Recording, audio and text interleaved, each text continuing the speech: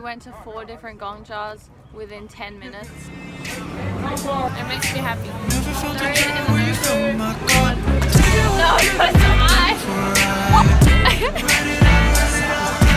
Thank you. Let me come inside. A spoonful of love in the beach jam. Tea review. Tea review.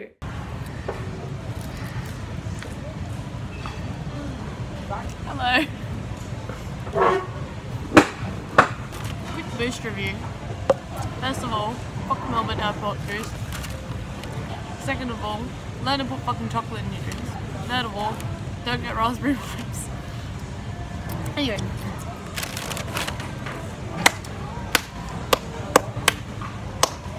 Ready? Tea No, review. wait. 3, 2, 1. Tea review. Tea review. What did I fucking get? Lychee oolong. Lychee oolong with aloe. When you're so desensitized to milk teas and fruit teas that you fucking don't even know anymore.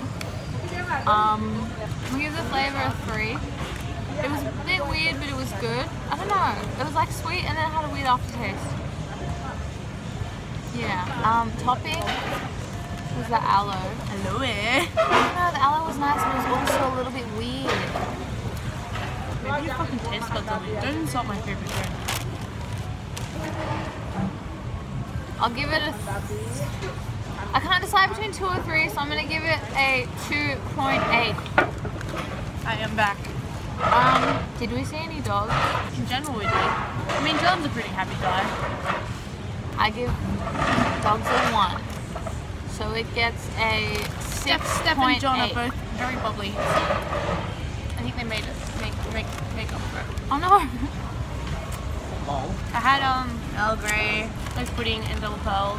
I feel like I've had too much milk tea to probably enjoy it. Also, I was kind of dumb, and rather than doing half sugar, I did less sugar, which I regret because it was way too sweet. Right, there was heaps of topping, which is nice, but we were in a long car. We were in a car. No, we were in a hot tram after that for a while, and the whole day was hot, so I just felt super sick. And I hated life for a long time, so I feel like that just brings down, like my memory of it just brings down the flavor rating to like 2. Yeah, the toppings are super good. Again, I felt sick, so that just skews my perspective, so I'll give it a 3. But Steph and John are great. Very bubbly, nice people. So I'll give it a 1. 2, 3, and 1. 6 out of 10. That's not terrible. That's all for today's. That's all for this week's Tea review.